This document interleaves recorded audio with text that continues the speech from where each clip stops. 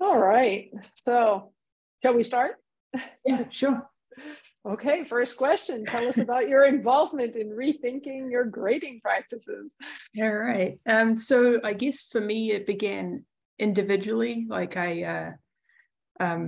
guess I can recap some of what I said in the other meeting. I think that would be helpful. That. Yeah. So back in, I guess, 2013, 14, around that time, maybe a little bit later, we used to have annual themes at Allegheny, and we had a year of civil rights and year of voting rights. I think there were a couple in a row that was sort of similar, and because it was around the time of the 50th anniversary of the Voting Rights Act and that kind of thing. Okay. And so I was asked to participate, and we had what were called Gator groups, because we're the Allegheny Gators, where you would have a group of students. It was like a little independent study, and you would go to the events together and then discuss them afterwards. And I felt very unprepared for that, but decided to try it. Very courageous. Especially as a non-citizen and a mathematician, like that's not my wheelhouse. But that really opened my eyes. I learned so much. What did they share in particular? Well, there was it was the first time I was introduced to like systemic racism and a lot of the history. Like I had read independently civil rights things. Actually, to prepare to move to the States, I read Martin Luther King's biography and Malcolm X's biography, and I was like, this was the things I could think of to do. But it was very minimal. And so it started me thinking, what am I doing in my classes without realizing? What damage am I doing by using traditional methods, basically, in my mathematics classes? And so I started to look into that and start thinking about how I could teach differently. I was very much, lecture focused and traditional grading systems. And I started initially thinking about flipped classrooms. Well, it was early on I was doing flipped classrooms, and I came across one of Robert Talbot's classes. He kind of had the whole class laid out, all the materials online for the course I was about to teach. And so I decided, so I thought, well, let me try this and see how it goes. And he happened to be using standards-based grading. And so I had never heard of anything like that before. I never realized there were other ways to grade. Actually, can you say something about what you mean by standards-based grading? Sure. So he was, if I can remember correctly, he had different objectives that were being, content objectives that were graded using multiple assessments, so mastery-based testing. And then I think it's hard for me to remember now, especially since I've sort of tweaked it so many times, but I think I'm guessing he probably had for each grade level, you have to complete this many tasks up to this level. And so it was kind of laid out like that. So like a proficiency measurement, sort of an explanation of what different proficiency levels would mean. Yeah, and actually the phrase that sticks out to me, because I've used it in my own syllabi, the way he describes it is that students' grades will be assigned based on the quantity and quality of the work that they submit. So it's kind of both things. So interesting. Having to submit a certain number of assignments, but also using specifications to grade certain assignments that are a little bit more high level. And so, and that's kind of the strategy I've continued to use, is this sort of quality and quantity. That's interesting. Oops, I think I turned off my sound. It's interesting that I was trying to turn off the dings, because there's an argument constantly about whether you still motivate students if you're only focused on how much they've learned. And so that sounds like you're squaring that circle by acknowledging that somebody to learn has to put in a certain amount of work. Content. And then there's the measurement of how much they've learned. That's right. Yep. I like that. And so I taught the course using his approach, and I emailed him around that time and kind of got some good feedback from him, and it was awesome. It was just the way that it changes how your class feels. Like it's no longer I'm the person with like the power to deduct points and give you partial credit. And, yeah, like that. Yeah. And it's really unclear, like, you know, if students know they have to get, you know, a 90% or higher to get an A or something like that.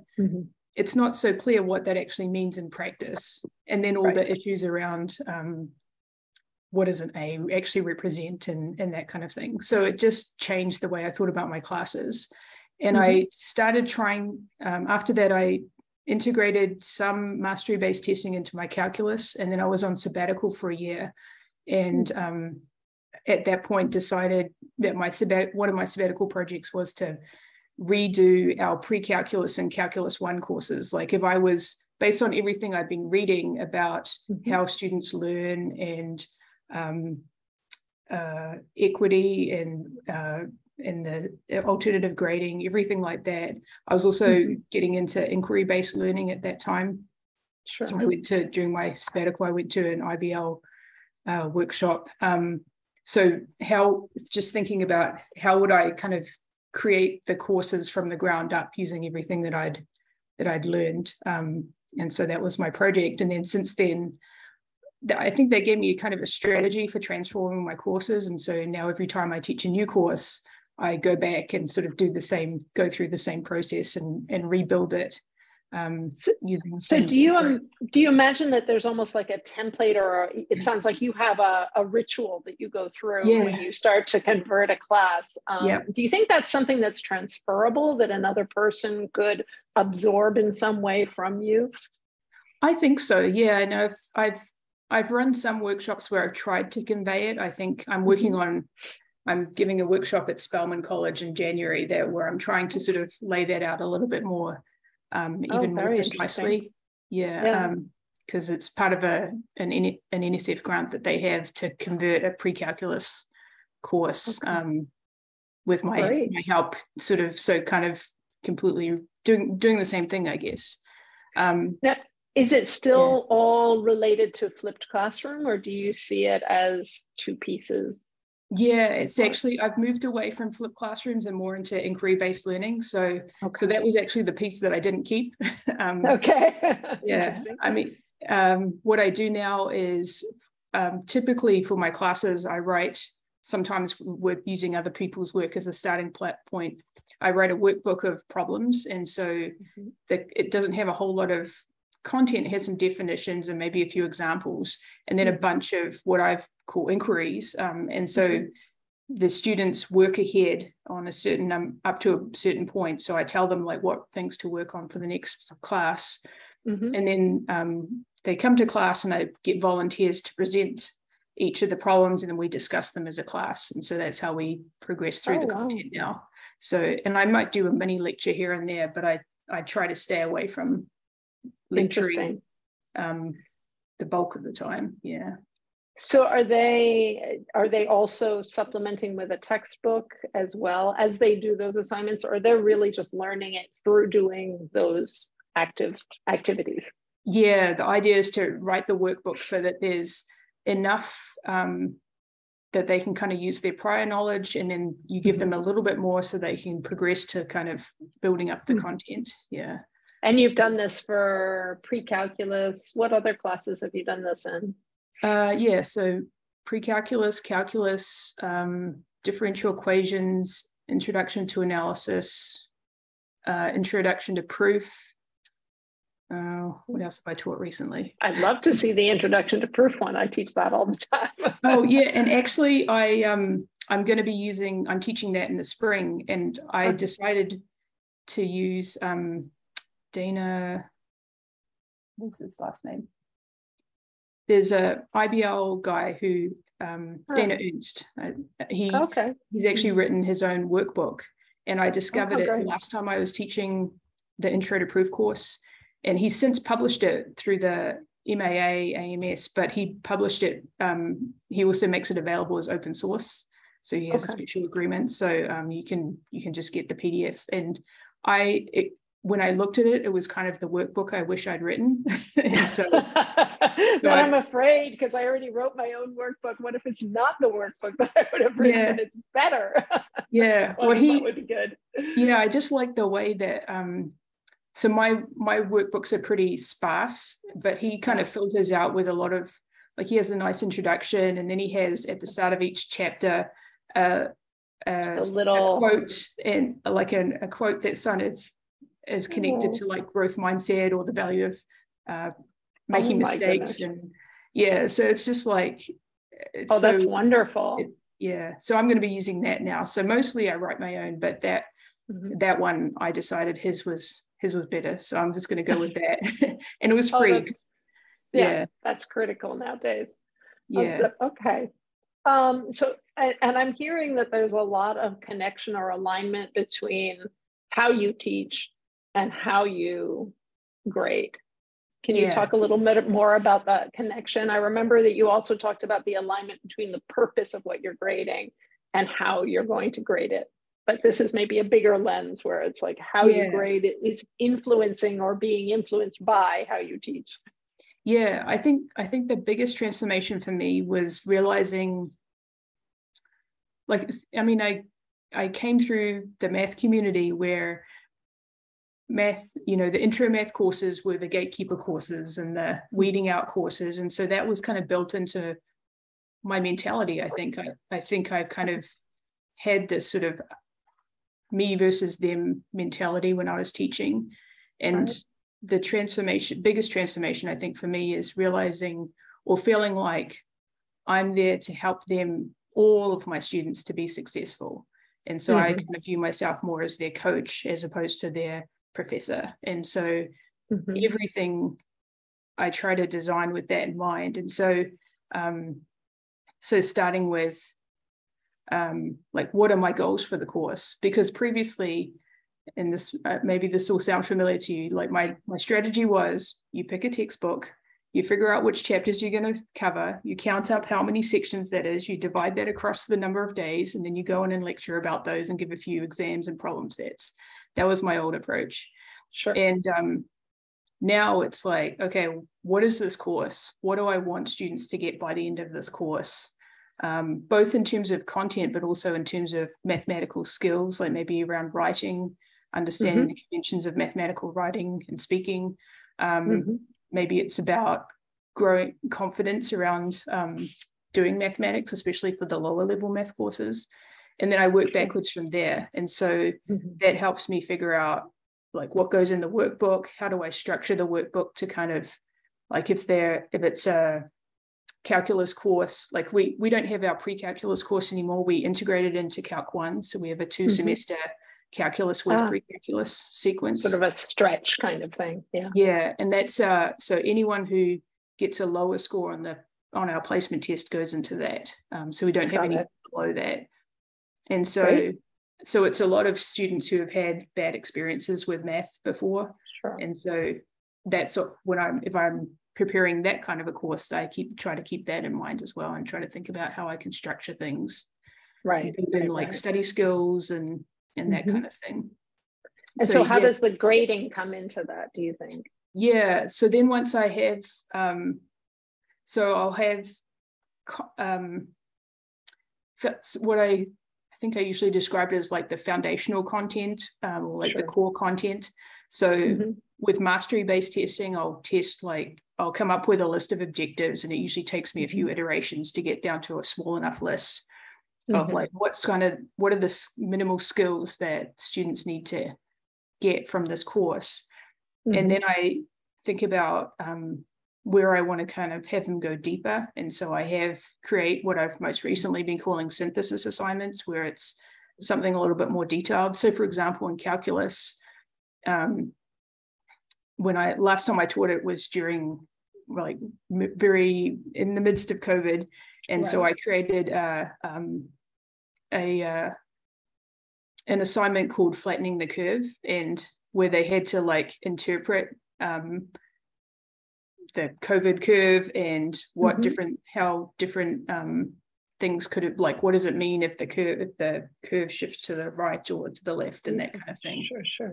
So more very like like quantitative, more interpretive, more what do they call that, sort of divergent formative kind of thing. So there's not just one direction for them to go in. Yep, exactly. So I think about what kind of assignments like that I might want to have, and those I'll grade with specifications grading typically. So it's like, and often I have them write like, well, I always have them write full sentences. So that's one of the goals. So if they turn in something where the math is correct, but it's just like a bunch of numbers, then I'll say, okay, your math is correct. Now put it in sentences. And so that'll be one of the specifications, is that all mathematical expressions are part of complete sentences. And so, so there'll be things like that. So is it correct? Is it sort of formatted correctly? That kind of thing. And they get multiple chances to turn that in, get feedback, and revise it. Okay. And so that means you don't have to make up a million assignments. And, you know, I guess if they get the math wrong, then maybe you would need a new assignment to be able to measure whether they can do the math or not. But for the specifications, I suppose they're, you know, once they go through the effort. Yeah. And actually, even if it for the math ones, I just have, it's the same assignment that they just keep trying. Or if it's a proof, it's the same proof that they're revising until they get it correct. And so what that means is, like, I actually do very few assignments. Like if I compare, if I'm teaching introduction to proof, for example, previously I would have had, you know, weekly problem sets with like several problems on them, and they turn it in, get whatever score out of however many, and then we move on to the next one, and then there's some exams. But now I make it really focused, and so rather than giving them a problem set with a bunch of different problems, I think about, okay, of these problems, which skills are the most important? And then I make a single question that kind of addresses that maybe is a little bit trickier, but they get multiple chances to revise it. And so overall, they're turning in fewer assignments, but they're turning them in multiple times and getting to a point where their final work is much cleaner. Much higher level. Yeah, okay. Exactly. Okay. Yeah. And do you have anything summative so you can kind of see whether that has a good shelf life, or how do you cope with that kind of a challenge? Yeah, it's a good question. That I don't do so much. One thing I do in a lot of my classes is have them do a portfolio. And so they collect together their work for the semester and then reflect on it. And so, talk about like, how did their knowledge of this area evolve, grow over the semester? How did their understanding of what mathematics is change, and of their own beliefs about mathematics, that kind of thing. So yeah, I don't give a final. I use the final exam time as the final assessment. So for any of the learning objectives, if they haven't passed them by that point, they can try again one last time on the final. Which also, that also means that if they've passed everything by that point, they don't have to come to the final. So that's a nice reward. Yeah. And the synthesis projects are more of the, like, I guess they're not sort of completely, it's not like a final where I'm testing all these things again, but they are pulling in ideas that they've seen over the course of the semester. Right, because an argument in favor of a final exam is the studying for the final exam is when a lot of ideas all come together. But then what I'm hearing you say is, well, why does it have to be that? Why can't we have a different kind of an activity that pulls those strands together? Exactly. And the way I see it is, if I have objectives that I'm testing in the assessments, and they're trying them, like they try an objective and they don't pass it, they try it again on the next assessment, that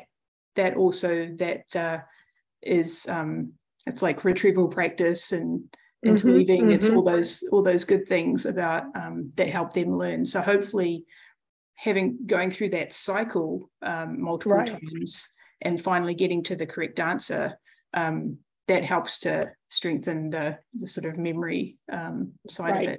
Build those pathways in a really solid way. Exactly. Now, I guess somebody might come back and say, well, okay, so they did a proof by induction, say, Yeah. And, you know, you got it perfect, and they worked on it. But now they have to do another proof by induction, which is somehow different. Yeah. Like, how do you know that knowledge translates out of that specific example into a broader context? Yeah. Well, I suppose. Yeah. So what I would have is on the assessment, I'd have a reasonably straightforward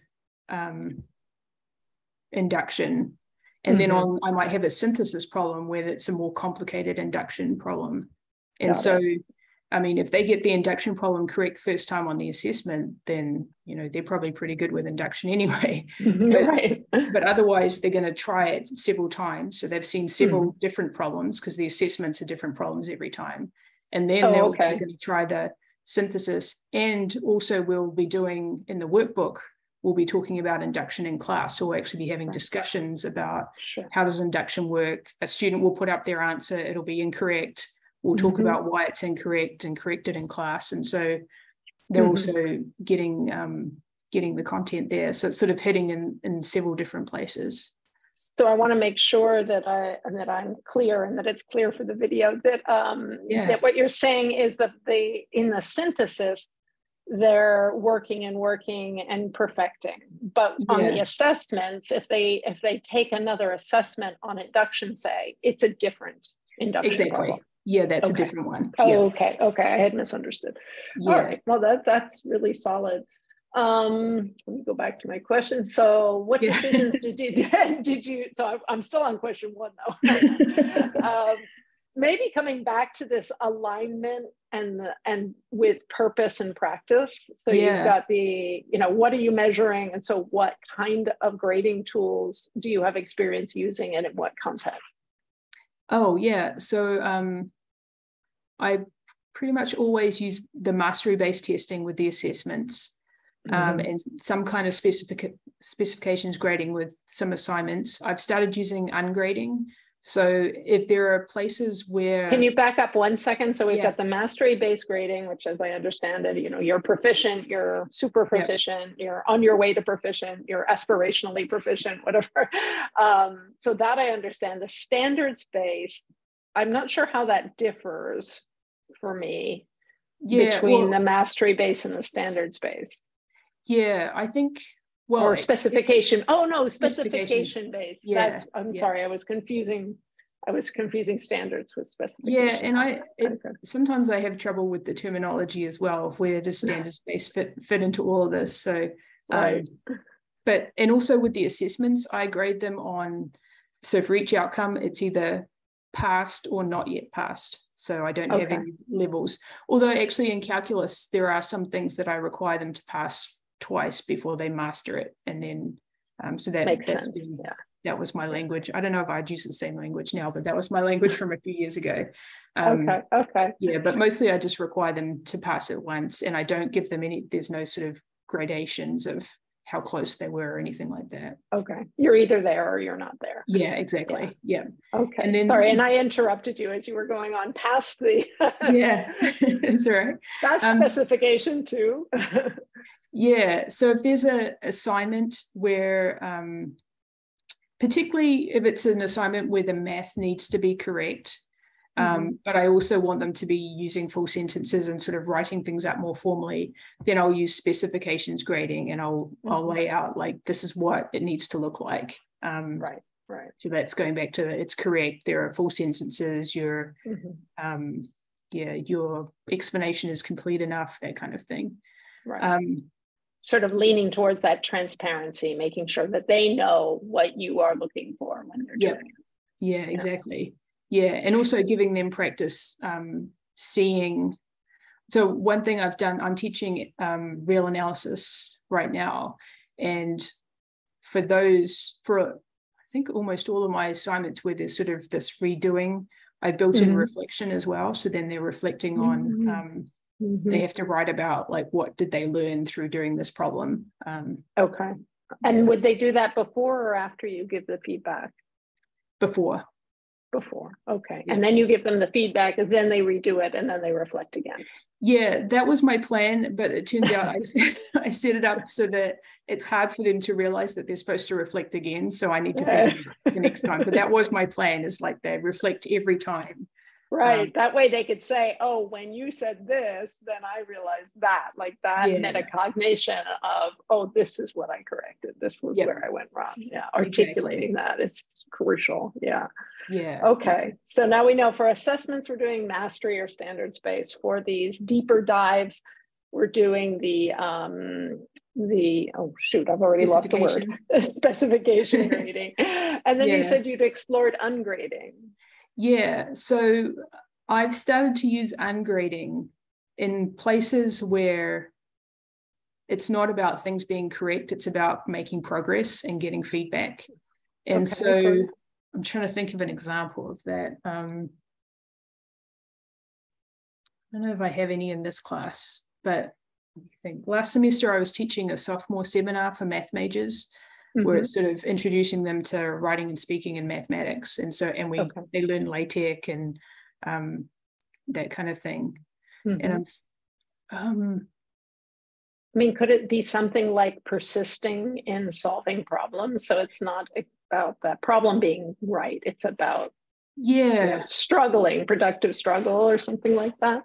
Yeah, actually, no, I remembered what it is. I am using it this semester. So the LaTeX thing reminded me, because I also have them in all my upper level classes. I have them use LaTeX, and also an intro to proof it.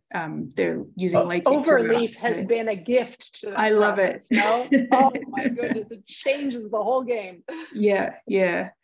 And so in analysis, they have the synthesis problems and they have the assessments.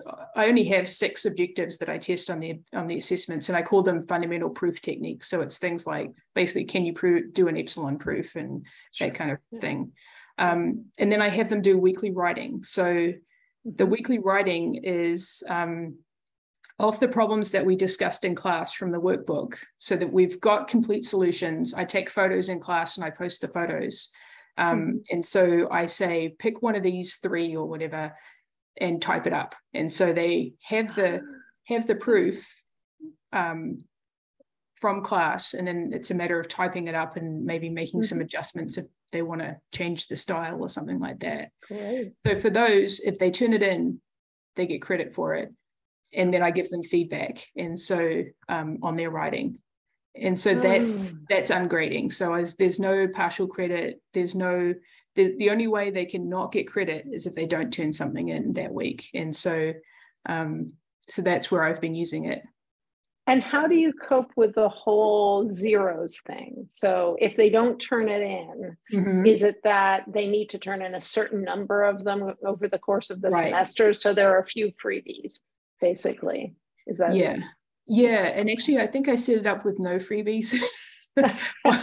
Like to get an A, you have to do all 10 of them. And we've had 9 so far, and everyone in the class has either 8 or 9, except for I think one person has 4, and he has his own things going on.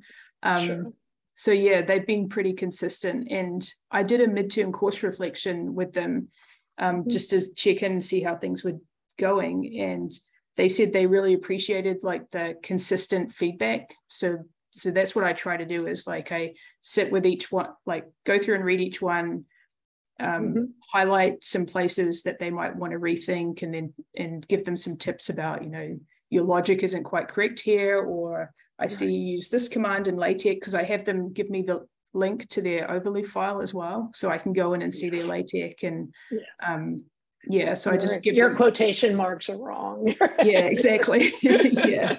If you use a line star instead of a line, you don't get all the equation numbers like that. That kind of thing. And so that's great.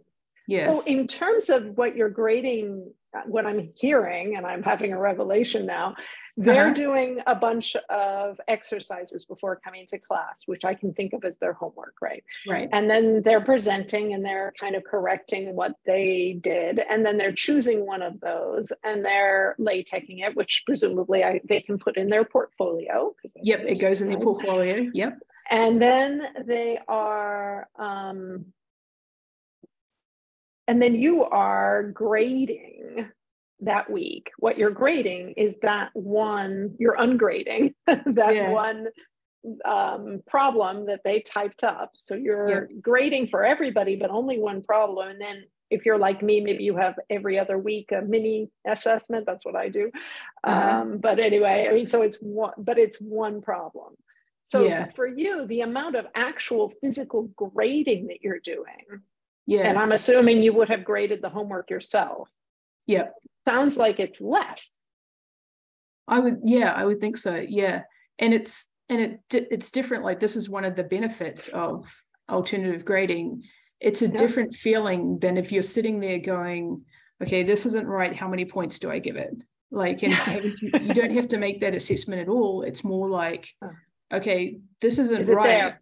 What should I tell them? Like, what piece should I focus on that's going to advance their writing for next time around? Right. And so what are they ready to hear? And I try to do the whole give them something positive, and then some improvement. And try not to do too much. So, and this is what I learned from teaching our freshman sophomore writing seminars is I've started using, I think it's called tag feedback, and then it's like, tell them something that you liked, ask a question, and then give them a suggestion. So that's the tag. And I don't necessarily stick with that structure, but what it did teach me is like less is more, basically. Like, there's no, I don't need to go through and correct all the commas or anything like that. Just read through it, resist writing anything on it, and then pick one or two things that I can share with them for later, for next time, and just leave it at that. And that's sort of enough for them to be able to take in that feedback. Because they're going to be turning in something else the next week. So if there's something else, you can make a note to yourself, like next time, make sure the other 7,000 things. Because you don't have to do it all in the first, because it's a shock, right? When you receive all of that red. Yeah, exactly. That's too much. It's they'll just sort of shut down at that point, and it won't be able to take in the suggestion. So let me ask you, how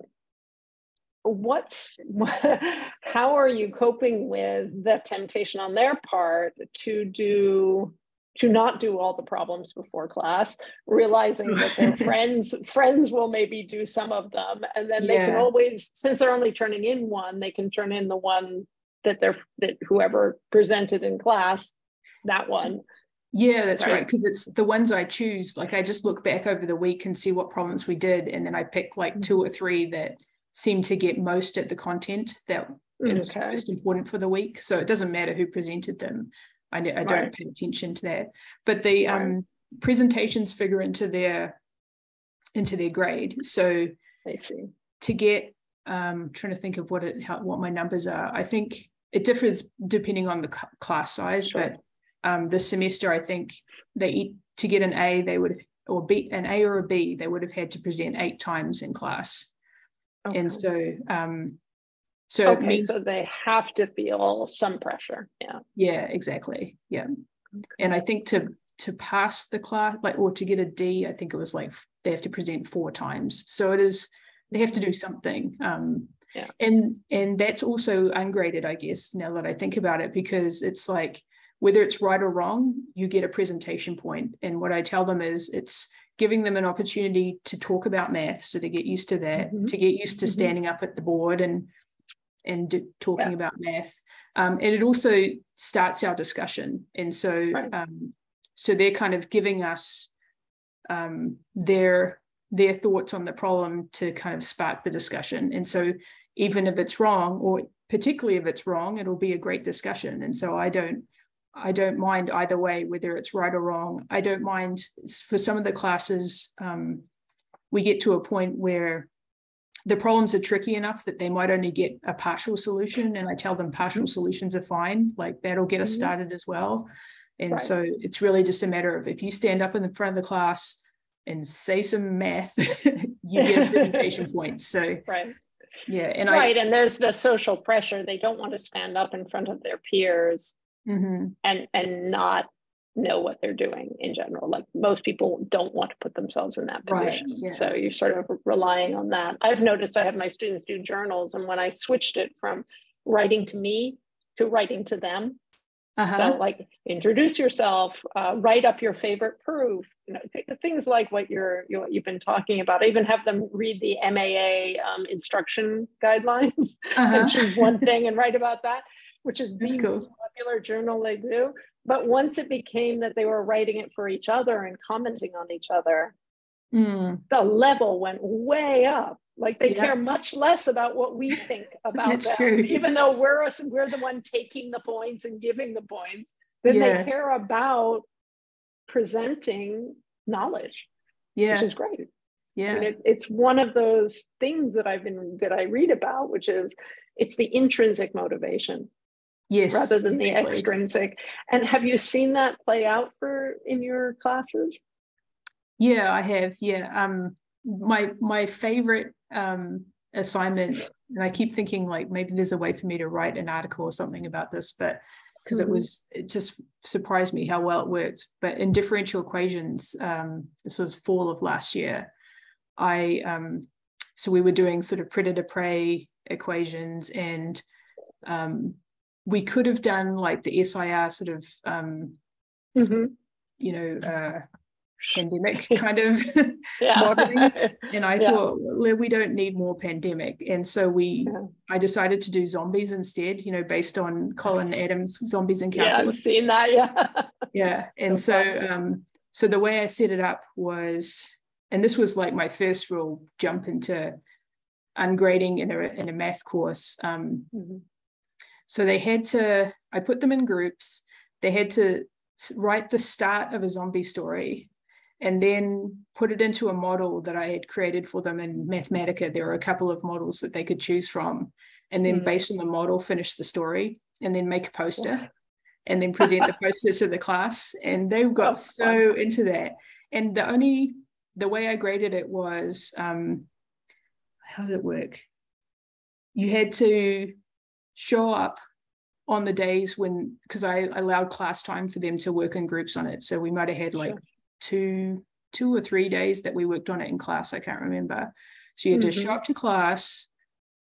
Your group had to create a poster, and some subset of your group had to present the story to the class. And the poster, there were specifications for the poster. And if you did all that, you got credit for it. So it was like there. Yeah, there was no partial credit. It was like either you got it or you didn't. And everyone got it because they were so excited to be like telling zombie stories. And, it was just so much fun. And I was worried because I was like really hands off. Like it took a lot of setup in advance. Like I created a Beamer poster template and kind of pieces in for them. And they had to have like a gradient field, and they had to have some solution graphs and things like that. So there had to be some things that they'd created on Mathematica. So I took a lot of them, but then I just kind of let them go. And the excitement level was so high, and the results were also like, and I had one student, for example, he's a math major and a creative writing minor. And so he loved it. He was like, we were telling him he needs to just write a book, like, because he was trying to narrow down his story to fit it on the poster. He just had so many ideas about how this whole zombie thing was going to go down.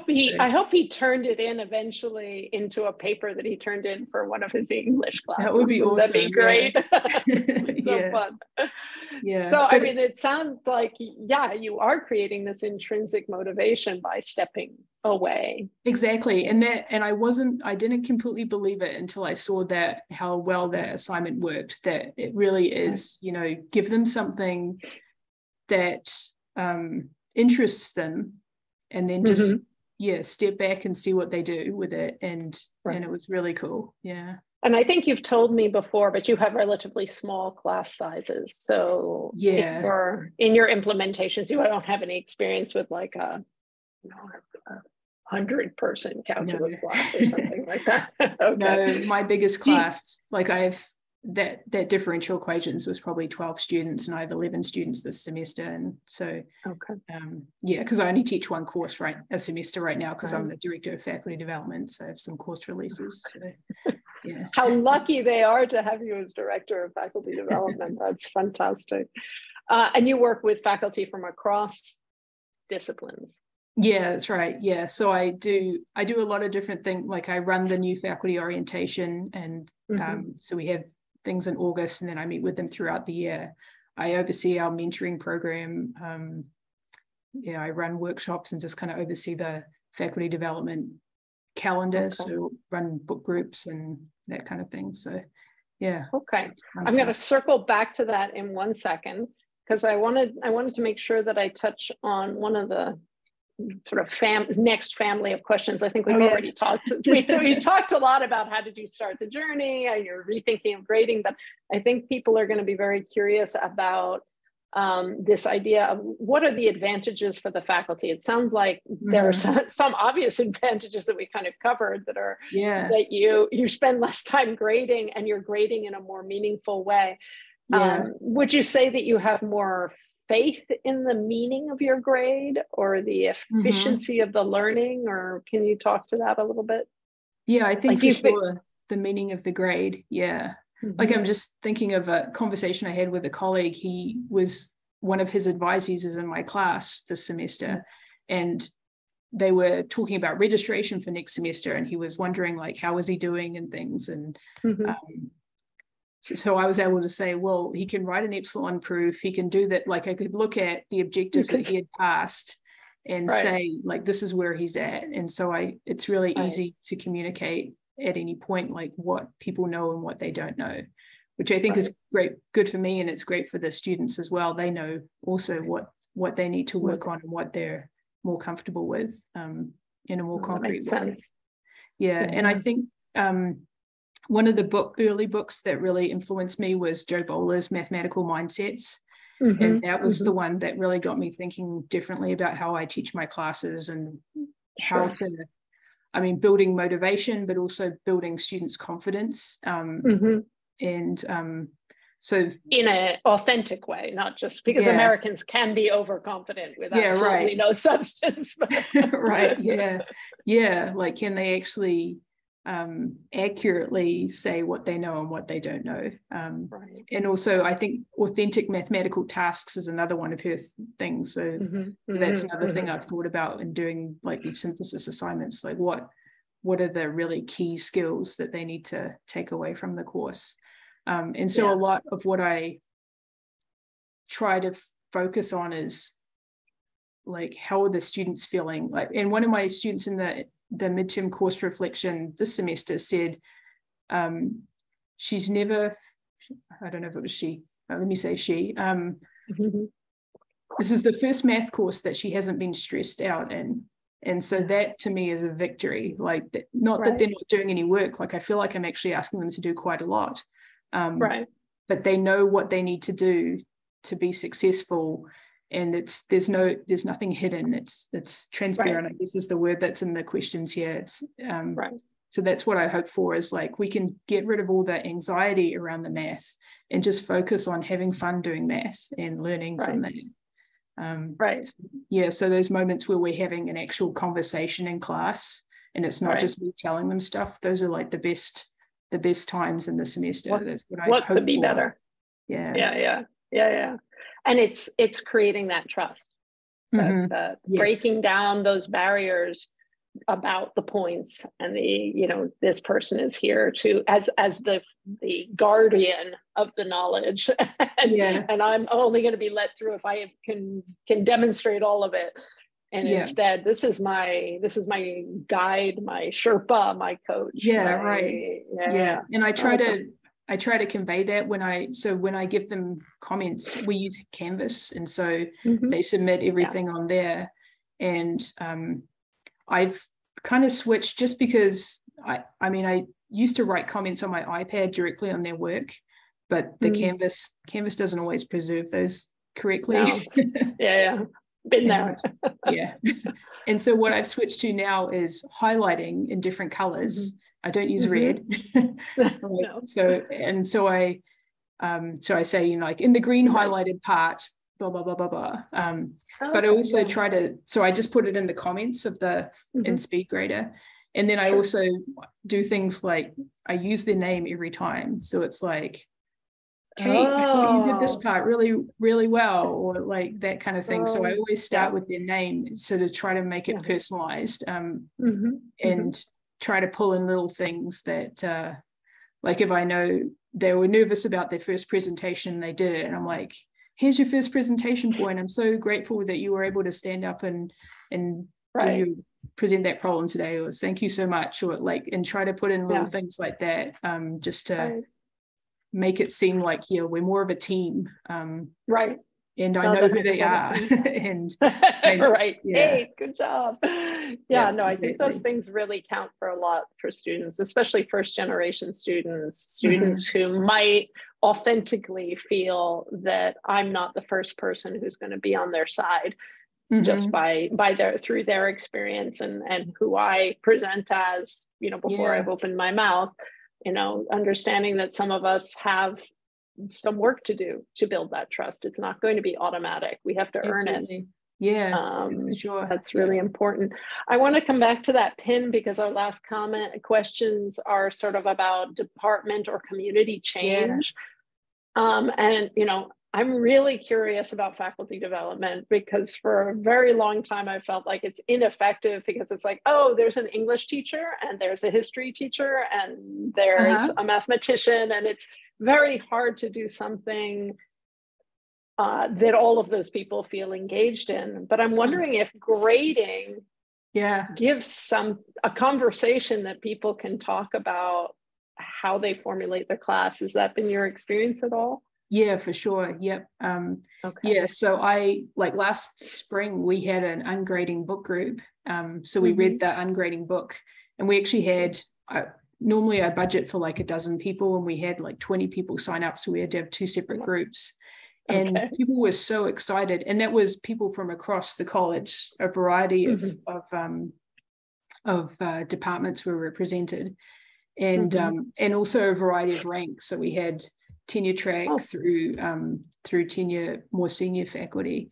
And it was just a lot of excitement about the possibilities of this. And people were we talked about being like the grading revolutionaries or something. Like we were thinking, what if we just ungraded our whole first year sophomore seminar series? Like, I think that would be perfect. And we're actually revising it right now because we're going from a 3-course series sequence to a 2-course sequence. And I have this plan to try to, I don't know if we could get at this point the faculty to all be on board with ungrading, because that would probably have to go through a faculty vote. So I think we're too early for that. But I think we absolutely have people who would be willing to ungrade in the new sequence. And if we could put, like I'm thinking, put together a skeleton course on Canvas to show how it works and provide all the supports so that it's easy for people to step into it and kind of see how it works and then go from there. So they don't have to invent it. They just they can see how it could work for them and have some support through it. So that's my goal, is if we can do that with enough people at the start and then kind of build it up, then we could see that go through that sequence. And the great thing about that sequence is, teaching in that sequence taught me how to teach about writing and speaking. And then that led to things like the zombie project. That's not something I would have done before if I hadn't thought about incorporating writing and speaking into math classes. And so my hope is if we start doing the ungrading there and start thinking about other ways to grade, it'll sort of permeate the whole curriculum. So that's my evil plan. So. I love that evil plan. And I also love that it circles back to where we started, right? That you want to make it easy for people to enter into this journey by creating a sort of template for them to do it in a course that is maybe less threatening. Like a freshman seminar is sort of about getting your feet wet, getting bonding, creating connections, making that transition into the college level. So it really makes a lot of sense. It's the place where you'd be least likely to meet resistance on some. I wish people would rename ungrading, because it's really not ungrading. Yeah. It's not about measuring, but it's about measuring something different. But anyway, I can see how that would be a nice fit. And then you can bring in all the other aspects and help them connect. Because I'd almost gone the other direction with this, and with professional development in general, where it would be so valuable to do the opposite, which would be to take a bunch of people teaching a course and do the professional development in connection to that course. Like, here you are, you're all teaching pre-calculus this semester. Let's do this professional development around grading within the context of that course, because it's feeding that immediate need in some sense. But I can also see, or what you've opened my eyes to, is the idea that the concepts are something that are easy to talk across disciplines. Absolutely. I think so. Both. And I think I guess a few things. So first of all, I think the first semester seminar, some people I know worry that it's going to be too different for students coming from high school, but I actually think it's an opportunity, because you can say, this is what college is like. You can do whatever you like in the first semester. They don't know any better, right? So, and so I think that's the perfect opportunity to introduce it. And I think that one thing with alternative grading is that some people, like I wouldn't have been ready for it, I think, before going through the year of civil rights, before reading Joe Bowler, before seeing Robert Talbot's stuff. I think I had to be in the right place to hear it and to be willing to try it. And so I think there are some people who are in that place, and others who just aren't there yet, but they could be if they see, if they get enough information, see enough success stories and that kind of thing. And so that's always been my philosophy, is like, just put it out there. Some people it'll be like a snowball, like, right? And so that's what I've seen in my department, is like, when I started, like I was actually looking at, what was the question? Oh, what did I struggle with? And for me, the first struggle was feeling like it was okay to do something different, because it's like, well, this isn't how, we can't teach math that way. That's not how it's done. And finally realizing, like, I got to the point probably where I was like, I don't care, I have to do it differently. But it took a long time to give myself permission to do that. And my department at the time was very conservative, and so I basically stealthily did things without telling anyone. And I had tenure, and so it didn't matter at that point. And so actually when I started talking about it, it was less within my department and more outside of the department. And then gradually people in my department heard about it, and some people jumped into it. So I have one colleague, and he and I, like, we give each other feedback on our systems. Like before the start of each semester, he's like, how does this look? And we sort of, so he and I are both fully in on alternative grading. But other people have kind of picked up little pieces. So I hear people talking about, instead of having a problem set, just be turned in and that's it, letting students revise it. And so that's a step forward for our department. And so different people are doing different things. Some of us are all in, some of us are just doing little adjustments. But I think it's having people think about, we've got to the point where people are thinking about things differently. So even if they don't completely change, their mindset is a little bit different. And so so it's taken like, I don't know, 5, 6, 7 years to get to this point. But that's fine. Like I think that's what you kind of have to expect, is that it's going to take a while for, unless it's a top-down thing where you just say, okay, here's this coordinated course, here's how we're doing it now, but we don't have coordinated. But you have to be ready for that too, right? I mean, even if you're a dictator, if you say it's going to be like this and nobody follows you, what are you going to do? Right? But what I love about what you're saying is there's so many parallels to how you teach and how you grade. Because again, when you're grading those deeper dives, right? I forget what you called them, but you're not correcting everything. You're telling them a few things, enough that what they're ready to hear, so that they make progress, knowing that you're going to be there to help them on the next step. And it's the same with your colleagues. It may not be you to help them with their next step, but there'll be other people. And I think with this project, what we're trying to get to is to create enough of a repository of people who can step in and help somebody if they're ready with what they're ready to hear at that time, right? Yeah, that's true. Yeah, and actually, I like that. An example of that is, so I guess it turns out that, so I've given several talks and run some workshops and things on alternative grading at Allegheny, and one of my younger colleagues, I guess she had been to those and incorporated stuff into her classes, because then I heard her talking about her classes and I'm like, that sounds a lot like how I structure my classes. So she had like taken it all on.